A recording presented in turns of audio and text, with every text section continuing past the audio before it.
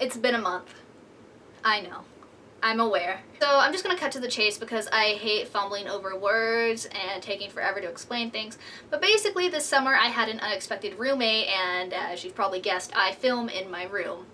This cut into a lot of time I would have had for filming, as we had to compare schedules and work things out. And then on top of that, tomorrow I'm leaving to go move into my apartment at school. The 2 videos that you're going to see after this I already pre-recorded. Mostly so I have time to like settle down my first 1 to 2 weeks at school, but after that I do intend to pick up on my videos again. So I've always had a few video ideas on the back burner to do, but I am always taking recommendations for movies to review and see, especially since now living in New York I will be in closer proximity to movie theaters and get to see them more often. I'd like to thank all of you for being so understanding and patient with me and not abandoning me even though I didn't upload a video in a month.